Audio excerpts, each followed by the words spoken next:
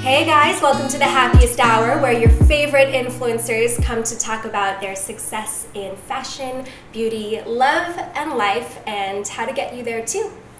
And today I'm super excited. Our first guest is Miss Brittany Xavier from the super popular blog, Thrifts and Threads. Your fan base is crazy.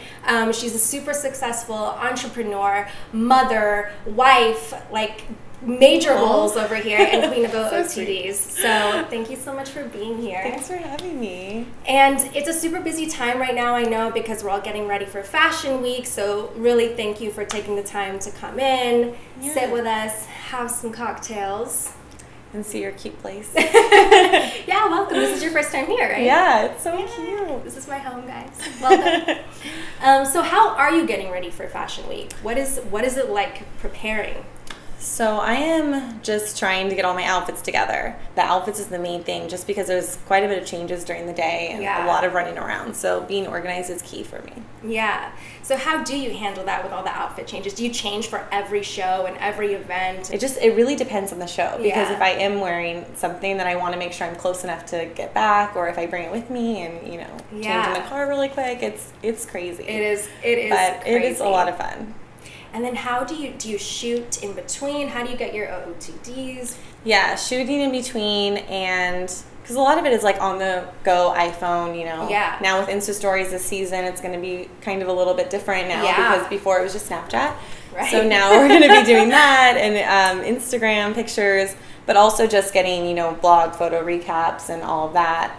And just those are kind of like happening as you go. You're just getting those photos. Yeah. But it does take time to sometimes plan, like, okay, I got to get in better lighting, or you have to kind of plan a little bit around that. So. Yeah, that's so true. And so you mentioned now we not only have Snapchat to worry about, but we also have Insta Stories. How are you managing the both? Do you post different kinds of material to each? Are you kind of posting the same to both? How do you do that? I know it can be a little overwhelming with Insta Stories, just because everyone's following everyone that you have on your Instagram feed.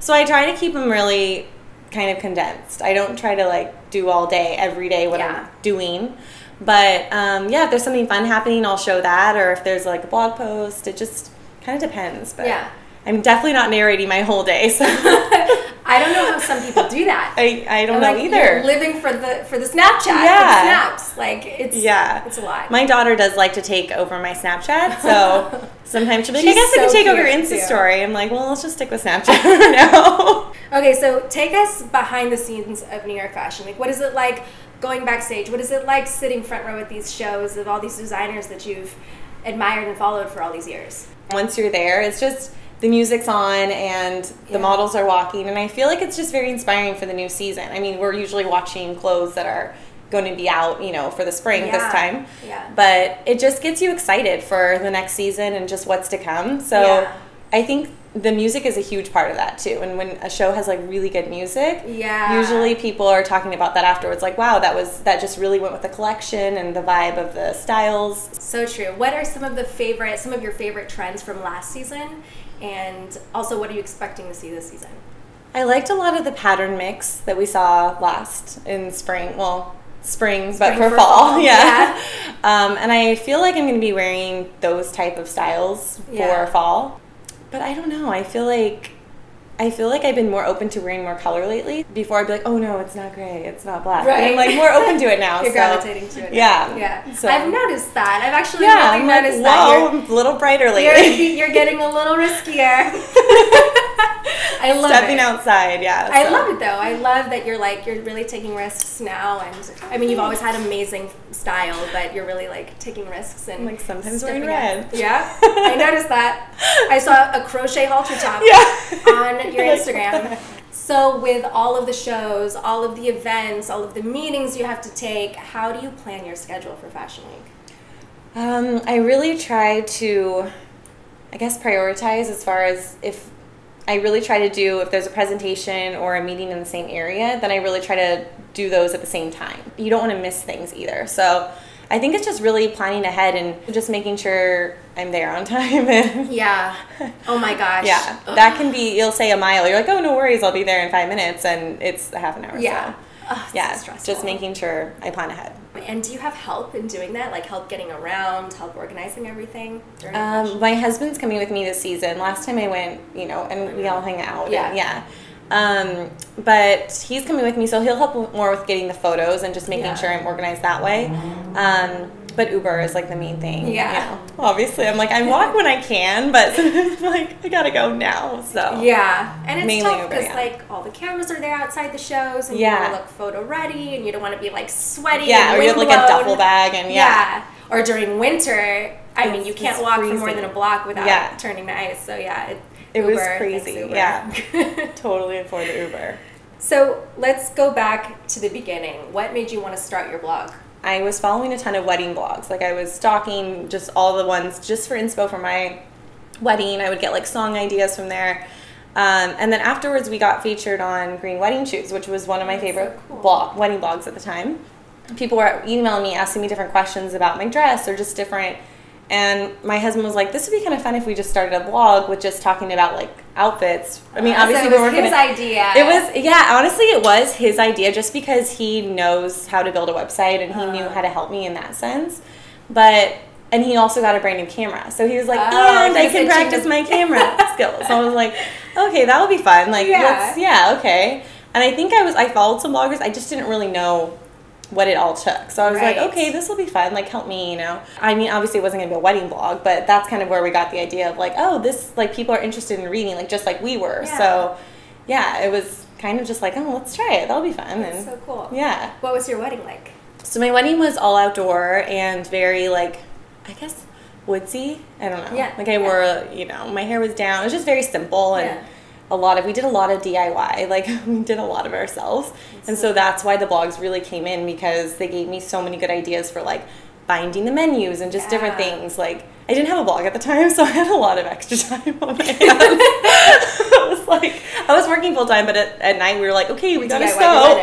Just oh my god, that's so cute though. No, we were that's intense, yeah. But I think that's so cool because it makes your wedding that much more personal. Yeah, it was super personal. Yeah, that's awesome. Yeah, so it was a lot of fun, but just following those blogs really came in handy during that time. So yeah. Okay, cool. So thanks, hubby, for getting this. He's whole like my movement right started. hand. That's so nice. Yeah. Oh my gosh. So with blogging, it started as a hobby for you. Mm-hmm. It started as something fun to do with your husband.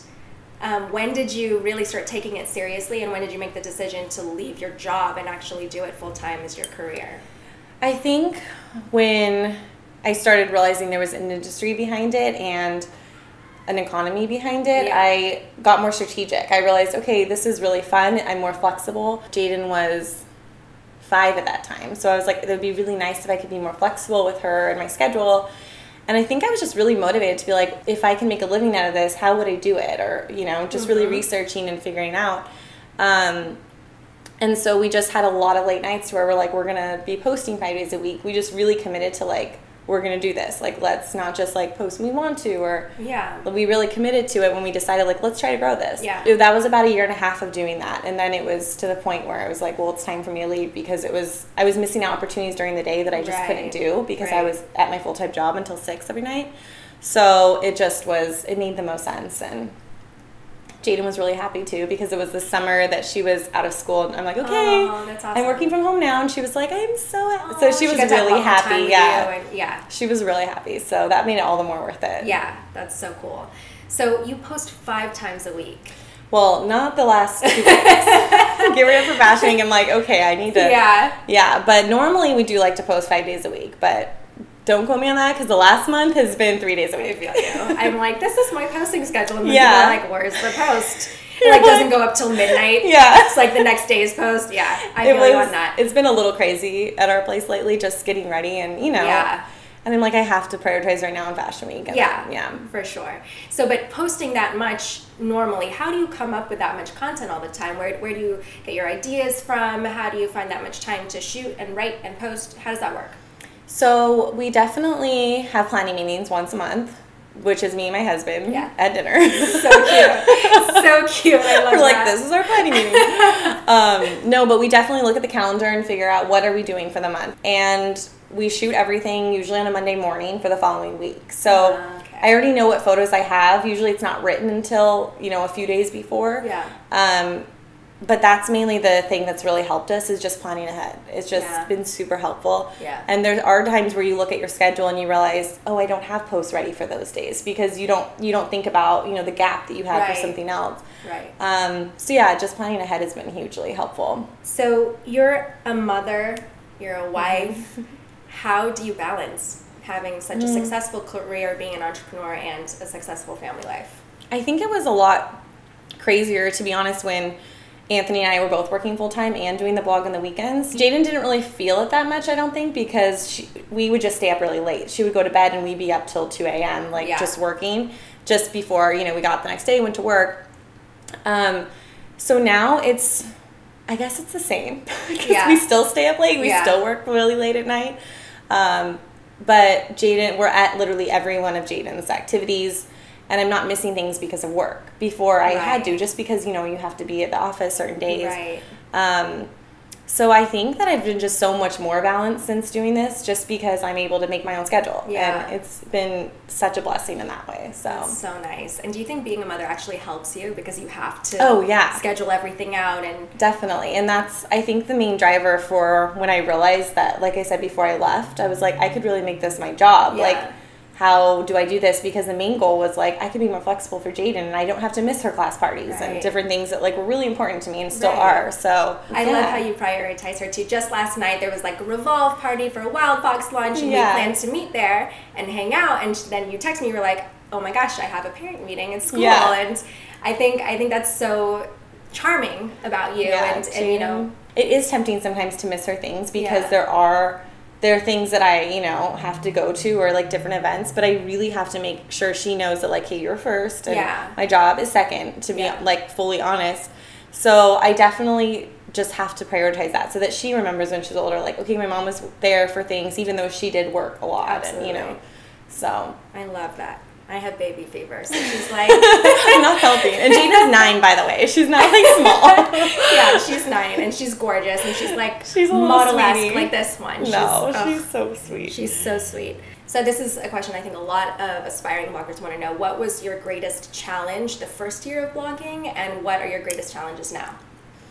I think the first year was trying to figure out, like, what I wanted from it, and I think really just managing my schedule, because I did feel like I was missing out on different events and different meetings that I just couldn't have in LA, that I'm like, oh, sorry, I get out at 6. And they're like, well, our showroom closes at 5. So I think that was really hard for me during that year, when I was like, oh, this is exciting. I'm growing more.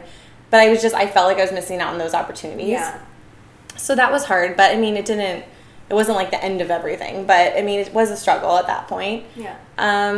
Now I think it's the same thing, goes back to, like, really organizing my time, just because there's times where I feel like I'm running around all day and I'm like, what did I even get done? So now I'm really trying to, like, when I have to go to LA for meetings, really try to schedule all those meetings that day and not have one meeting a day, 5 days a week. And I'm driving everywhere. And so I think just trying to batch out and, like, really, because I think at the end of the week, I'm like, I have my posts ready. I got things done, but it's like you don't feel like you're making all the extra progress you want to do. So I think that's just right now where I'm like, okay, I think I just need to really prioritize and, like, batch everything together. I think you're doing a really good job. Oh, thanks. I feel like... Well, Anthony's a huge help, so that is, he does a ton that sometimes just isn't seen because it just flows with the blog. But right. Yeah, he's hugely helpful. So what advice do you have for bloggers that want to do this but don't have an Anthony? Yeah, I wasn't super familiar with websites, and there are definitely, like, if I really wanted to do it, though, I could have figured it out. I just didn't really know, like, oh, you can do this. And, you know, I was like, oh, okay. So I think I would just honestly watch tutorials or see if someone could just set up a website for me and just help me with a really basic website. You don't need to get a crazy website. Like, you just need to get it up and start posting. And then just start posting really consistent content. I just don't think my post never would have been that great, because it's like, just get a post up and just talk about something that you are really interested in. I mean, even I struggle with this sometimes too. It's like, oh, I don't want to post because it's not like, it's never going to be perfect. And that's like what you have to, like, release sometimes, is just, you're like, oh, it's not the best, it's not the most, like, longest post ever, so why should I post it? But just getting the content up and talking about you know, what you want to talk about and what you want your brand to be about. Yeah. If you can't post 5 days a week, post 1 day a week and just commit to every Tuesday I'm going to post, and just stick with that so that your readers get used to what you're going to be posting and talking about. So. Absolutely. So let's talk about Instagram for a second. Yeah. Your Instagram, I mean, she has just like skyrocketed, especially in the past, like 6 months or so. Yeah, You're I think like so. Killing it. So what are some tips for people to like manage their social accounts? How do you have like a regular posting schedule for Instagram? How do you go about that? I really think you just have to post what you want to post. And I think before I was really stuck in this mindset of like, I have an outfit photo, then I have to have like a scenery shot, or I hadn't, like, I was planned out so much where my grid was like, oh, this is what I want to be like. Yeah. Now I just post on the go, and like I post what I'm doing, and I'm really trying to make people follow me know what my life. It's like watching a reality show. Yeah. It's just, those are the accounts I like to follow. And so that's kind of what I've done with my Instagram over the last, I think since March is when I'm like, you know what, I'm not going to worry about the feed. I'm just going to post what I want to post when I want to post it. So I definitely do believe that posting times really help.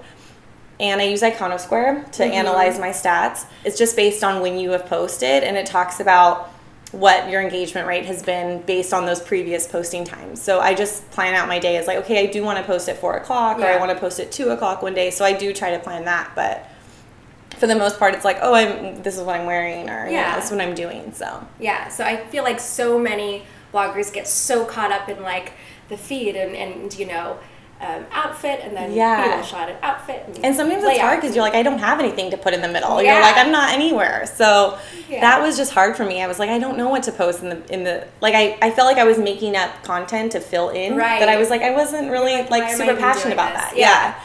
So I just kind of was like, well, if I'm somewhere cool that's going to have a cool interior, I'll post it. But if not, I'm not going to worry about it. So I think that's really smart. And I think at the end of the day, people want to just see what you're wearing and like see your outfits every day. And I think if you can just make people connect with you in your life, like they're going to want to follow you. So I think it's just figuring out what works for your audience. Yeah, I agree with that.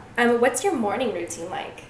We get up pretty early just because Jane does have to be at school in the morning, but also I like to just have my coffee and kind of go over things with Anthony in the morning and go through emails before I take her to school. So that's my main morning routine. I don't think I'm not like super scheduled with it, but it's just getting through my emails, at least to the point where like I know there's no urgent ones. Right. So I think that's like the main thing is before I take her to school. Emails, coffee, Jane to school. Once she's at school, then I gear down. I'm like, okay, what am I doing for the day? And And what time does she have to be at school? 7:30. So you get all of this done before 7:30 when most of you are still in bed sleeping. That's why she's successful. What's your process for each blog post? Like, what does that look like? We use CoSchedule to plan out the posts, and you can make the drafts within. So I do have to look at any collaborations I'm working on. Those usually have deadlines, so I have to make sure those are on the calendar. But the main thing is editing the pictures, getting those uploaded, figuring out how the story is going to line up, and then I write based on how like the story is like telling my outfit or like what we did. And I always try to start my blog post with like something personal about like what we did the day before, or like what we're looking forward to, just so that people can relate to like what I'm doing at that moment. And I do schedule some of my posts, like I write them the week before. But before I publish, I do make sure that it's like current, or I'm not talking about something that's sold out, or I don't know. So it just depends on those situations. But for the most part, it's not like I'm doing very extensive, really long blog posts. And then when you promote to socials, do you do that like the day of the post? You'll post it on Instagram? So for Instagram, I will post that day and say, I have a new blog post, and it'll be in the morning, just promoting the post. And I'll also promote to Insta Stories and Snapchat, and Facebook, Twitter, Pinterest, all that as well. But that's on the other end as far as like I use Buffer for that to schedule out those ones, which is helpful. Buffer. Yeah. Super smart. This is a whole new industry. Like blogging is like a whole new thing. And I get asked this question all the time, like, this is all great for now. Where do you see this going? Do you see yourself blogging for a lifetime? Do you see yourself growing into other avenues, maybe going into design? Where do you plan on taking this from here? I think, we also have blogging tip section on my blog, which is a weekly series where we talk about, if you want to start a blog, here's some tips to help you out with that. So I definitely see myself down the line providing more informational products. that's something I could see more of a long-term goal. And I would like to do a collab design with a designer. Yeah. I think that would be amazing. Who's your dream designer to collab with? I don't know. I have way too many. Yeah? Top 3? I feel like I would be leaving people out. We'll come back to that one. I'm going to be playing favorites here. I know. That's so hard. I guess even like a jewelry would be fun. Yeah. Or like shoes or something very like accessible I would love to do. Yeah. But I think the main thing is just being a resource and being a value for people to follow. And as long as you're providing that, as long as you have that audience, I don't think that's going to go away. Absolutely. And I don't think the internet is obviously going to slow down in that sense. But I do think more brands are putting more of a focus on working with influencers. And I think that's huge because if you're seeing the trends of brands and companies moving towards that and away from television and radio in that sense, then that's encouraging because it makes you feel like they understand that, you know, we have real audiences that want to, you know, see what we're doing, and brands love that. So. Yeah, there's longevity in this. Yeah. It's good to know. Hopefully, knock on wood. I know. I'm actually going to knock on wood for that one. Okay, so at the end of each show, I have 3 questions I like to ask everyone. What are 5 tips you'd give for aspiring bloggers? 5? Yeah. I would say just get started. Like, if you want to start a blog, don't talk about it, just figure out how you're going to do it. Yeah, just do it. Don't worry about it being perfect. Just get something up. And post consistently. That's huge. I think also brand yourself as far as what do you really love. Figure out what you want to talk about weekly or monthly and put that into your brand. It doesn't have to be strictly beauty, strictly fashion. It can just be what you want to talk about. Be organized and plan ahead. Yeah. For sure. And don't give yourself excuses because it might not seem like you're making any progress in the beginning, because in the beginning it was very slow for me. I think I was gaining like 2 followers a day on Instagram. Like it was like, you're like, is this even doing anything? But then you'll see progress. The people that aren't doing it anymore are because they stopped doing it. So you just have to keep trying. And maybe after, if you do it hardcore for a year and you're like, this is not working, this is not fun for me, then you can stop. But just you have to really give it a good shot. Yeah. So consistency and just stay in it for the long haul, right? Okay. So this show is called The Happiest Hour. How would you define happiness? I think I'm the most happy is when I'm with my family, and I don't know, I think finding that work-life balance is huge for me, because I am the most happiest when I'm like relaxed and not like overwhelmed with things to do, but then losing sight of like, what am I doing this for in the first place? So really just giving that like work-life balance, I feel like is a great, and my faith is huge to me as well, and it's huge to our family. So I think just really making time for like prayer in the morning and just different things that, you know, is important to me. Yeah. And last question, if you could go back in time, what advice would you give your 20-year-old self? Actually, one of my professors gave me this advice, and it was, I was like, what the heck is he talking about? But I was asking him about my schedule, and I was like, okay, this professor's a lot harder, this one's okay, like I probably wouldn't have as much homework. And he was like, take the hardest one whenever you can, because it's only going to prep you more for your life after college. So whether it's your job or just, you know, conflict resolution, he's like, always take the harder class. So that's what I did. Started doing my sophomore year. Like I would rate my teachers online, and I would take the harder teacher. And really, a few of them I wanted to like rip my hair out, because I was like, they're just like not with it. Yeah, you're like, they're just not trying to be helpful to the students at all. But I feel like I did learn a ton during that. It's just like, I think that would be great if you were 20 and you're in college to do again. Taking the challenge. Don't take the challenges, because it makes you definitely critically think. But in real life, there are no shortcuts. Yeah, right? that's the thing. You just have to put in the hard work. Yeah. So take the hard work. Not if that's the greatest advice you want to hear, but that's real. Real life. Real life. All right, you guys. So thank you so much, Brittany, for coming on the show. I'm so excited, you guys. She's our first guest, and what a good one. I think you gave so many amazing tips to aspiring bloggers. Thank you. And I'll see you at Fashion Week. Good luck prepping. Thank you. I need all the help I can get. But anyway, thank you so much for coming on. You're welcome. Thanks for having me. Yeah. We'll see you guys next time. Bye, guys. Bye. So layered necklaces, chokers, I'm sure you've been seeing them everywhere this year. Sometimes it can be a little tricky knowing how to do it right. So this lady, my lovely friend Brittany over here from Thrifts and Threads, is going to teach you how to do it. So one thing about layering necklaces that's a fun tip to have is I have a few necklaces that already are connected. So it has the layered piece, but I mean, it already looks like there's 2 separate necklaces, but you can't tell when it's on just because they do stay laying nicely on your skin. I like that too, because then they wouldn't get like, I know, they wouldn't get tangled as easily. So yeah, normally like with layering, sometimes it gets tangled, especially in the back, like by my hair. So layering with an already pre-layered necklace is super key. And what I like to do is just put a choker on over, just to pull it all together. So it looks like 3 pieces, and then just having a statement piece, it's easily just to pop around. There it is. There's an easy layering tip. So I love this look. I think it's a really cute way to like dress up a basic blouse like this, or even a dress like what you're wearing. And I love the idea of having 2 necklaces that look like 3. I think it makes it a lot easier. It's not as messy in the back like you were saying. And yeah, I'll provide links below. And be sure to subscribe to my YouTube channel, guys, and check out Brittany at thriftsandthreads.com for more fashion and beauty tips.